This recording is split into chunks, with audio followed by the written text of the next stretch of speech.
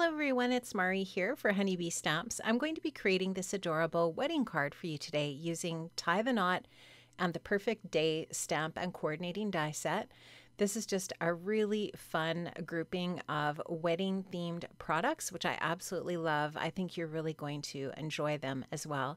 I'm going to just use an anti-static powder tool on my white cardstock. I'm going to stamp out my Perfect Day wreath stamp onto my white cardstock with my embossing ink. This is a clear ink from Honeybee Stamps. It works really well for heat embossing. I'm going to apply a little bit of gold embossing powder over top of that embossing ink, that clear ink. That embossing powder is going to stick to the clear ink, and that's going to allow me to heat that up and melt it.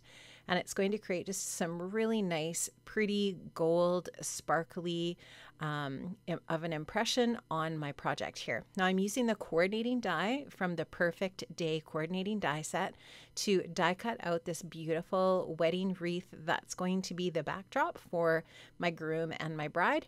I'm going to use my Karin markers to color these in. These markers can be found in the Honeybee shop, so make sure you check them out. I will link them up in the description box below, but they're a water-based marker, super easy to use. You can see that I've just scribbled them out onto my glass mat, and I'm picking up the pigment with a sparkle pen. This happens to be a Crafter's Companion Spectrum Noir sparkle pen. You can use any sparkle pen that you have, and I will be sure to link up to some options for you. But this is just a really fun way to add some sparkle to your coloring while adding that pigment. So you just pick up that pigment with your sparkle pen and color in those areas. And this is really super easy, especially when you have a heat embossed image to color. You can see again, I'm just adding my colors to my mat, and I'm just picking them up with that sparkle pen and adding them in.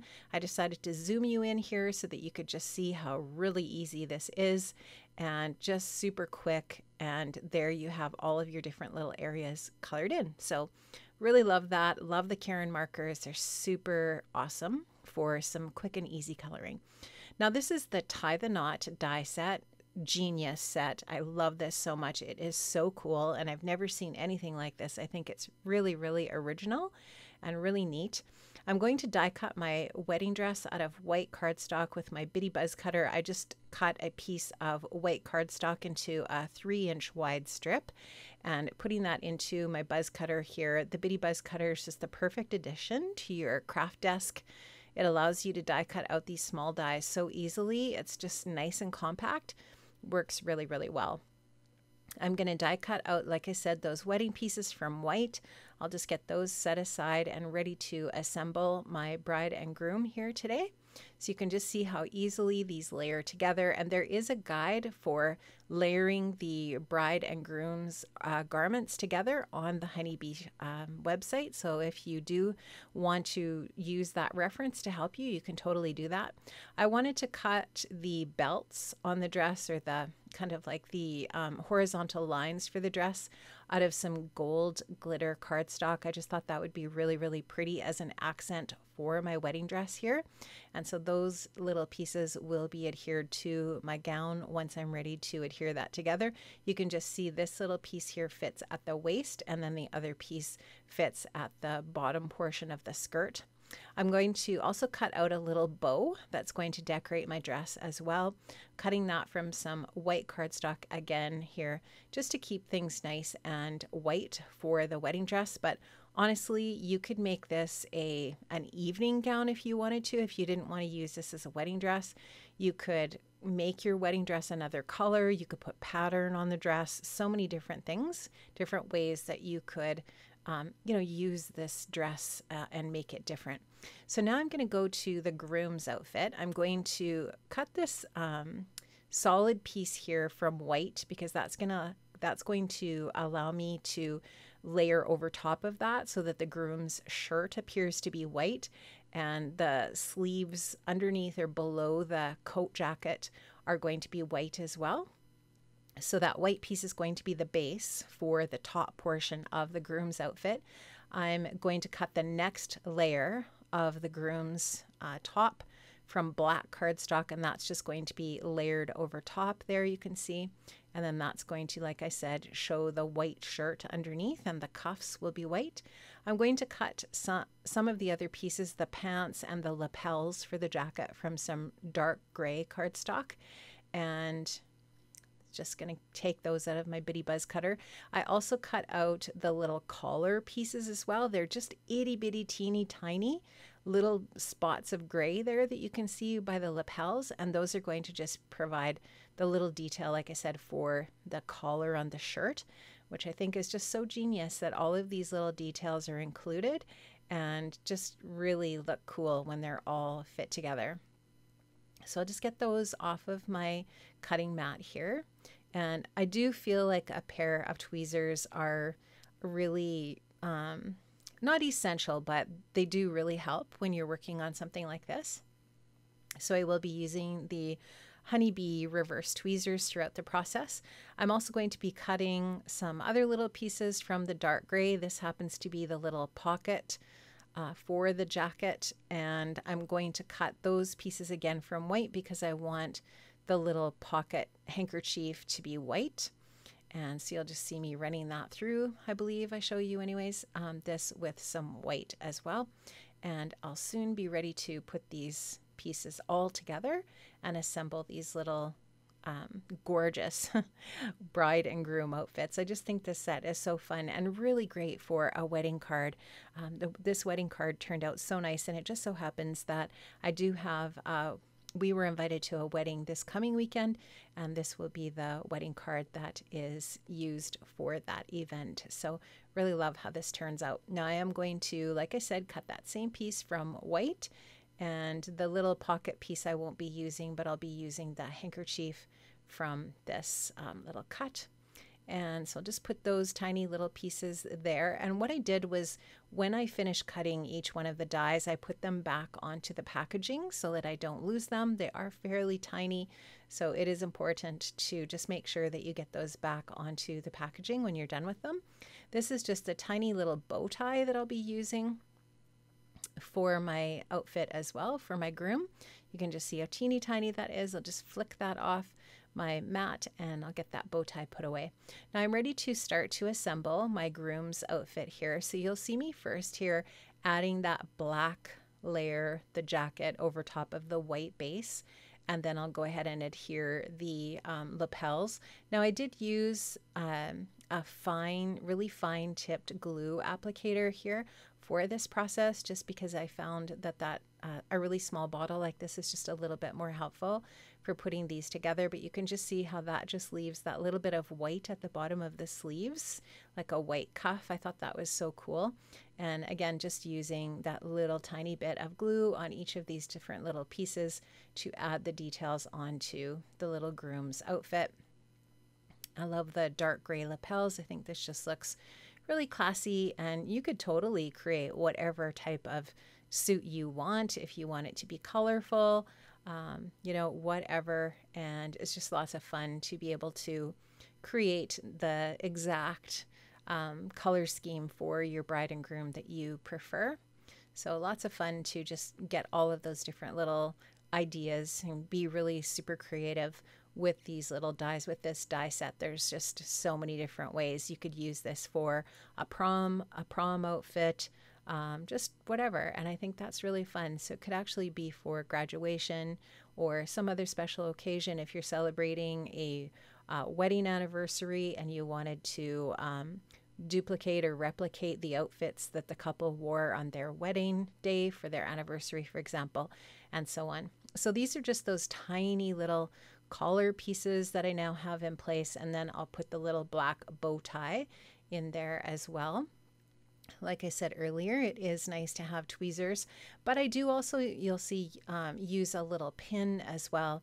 I use the little pin for, actually that's from my glue bottle, and just help me to move things into place as well.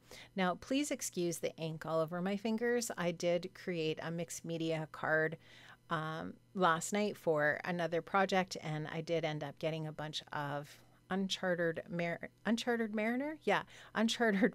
ink all over my fingers. So that's why I have blue fingers.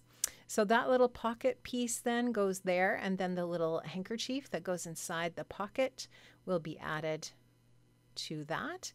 And you will just see me performing my surgery here with my tweezers and adding that tiny little pocket handkerchief there. I'm just getting rid of some of that excess glue. And I love how that looks. I think it's so realistic and just so perfect and fun. So now I'm going to put the bride's dress together. It's a little less detailed, or there's fewer pieces for the bride's gown. So this large piece is going to go over top, overlap over the main or base piece, and then the smaller detail piece will go over top of that for the skirt. And then I can add my beautiful little gold glitter pieces to the rest of the gown, to the little waist area, and then this little detail on the top of the skirt area there. So just really love that. And like I said, you could add whatever details in whatever color of paper, or you know, whatever you would like for these different little individual detailed bits that you are using for creating your gown. So just again, going in with that really fine tip glue bottle to help me get into those tiny little areas. And this is that little sweet little bow that I'm going to place on there as well. And just going to put that on the belt area that I thought that was just a perfect way to finish that off. And I love how that looks. And so there's my finished little bride and groom outfits. Now this is the Mod A2 cover plate from Honeybee. I cut that twice from white cardstock, and I will adhere those together. I just wanted to create a little bit of a detailed background behind my bride and groom so that they're just not on that white cardstock. I definitely could have just put them on the white card front, and that would have been fine. But I just thought I would like to create a little bit more texture, almost to make it look like the bride and groom are against a fancy wall or something like that in the wedding venue, just to make it look a little bit more interesting. I love the texture that this cover plate offers. It is really cool. And this is a really versatile cover plate. You could use this for a ton of different types of cards and for a ton of different types of purposes for your project. So I've adhered those two layers together. Now I'll just add those to my A2 size top folding portrait card base here.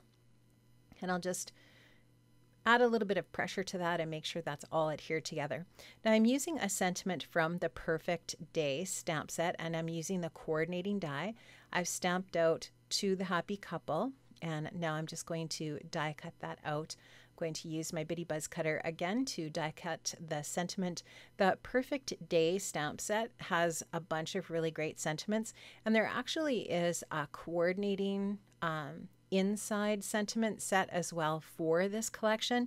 I don't have it, but I will link to it in the description box below, so that if you want a really lovely wedding sentiment or verse to go on the inside of your card, that is a really nice coordinating set to get with the Perfect Day collection as well. It just really enhances that set so nicely. So I'm going to put some foam adhesive on my wedding wreath here, and I'll add that onto my card base over my Mod A2 cover plate here. Just going to kind of orient that to the top because I want to leave room for my sentiment, my greeting at the bottom of the card. Now I'm going to put the bride and the groom's outfits on some foam adhesive as well and adhere those with some dimension also onto my card front. And I'm just going to add the bride's dress. I will overlap them a little bit. I overlap the groom's suit on the wedding dress a little bit, and then I overlap the bottom of the wedding dress over top of the groom's suit pants. And just wanted to kind of get them in tight and close together. And you'll just see me here adhering these all onto my card base again, just with that foam adhesive as mentioned, to create that extra little bit of dimension. I love this set. I think it is absolutely genius. As I've said, I think it creates just a really lovely wedding card, and I think that there's a bunch of different ways that you could use this set. The Perfect Day wreath also has a coordinating stencil set, so that if you wanted to color the florals and the greenery in the wreath, you could purchase that stencil set separately and use the stencils to add some color to this wreath as well. I will link up to that stencil set in the description box as well if it's something that you're interested in purchasing as well with this Perfect Day set, which I think is so gorgeous. Now I have popped up the sentiment on some foam adhesive as well, just to give it the same dimension as the bride and groom and the wreath. And I'm just going to finish up with adding my foam adhesive to the back here, and that will finish up my card today. I have linked up to all of the different products that I've used from the Honeybee shop in the description box below, friends. Those are affiliate links. So if you use those links to shop, I will get a small commission at no extra cost to you. So be sure to check out the links in the description box below. And this is my finished card, and I love how it turned out. I hope you did too. And I will see you next Friday for another project. Take care, stay well, and I'll see you soon. Bye-bye.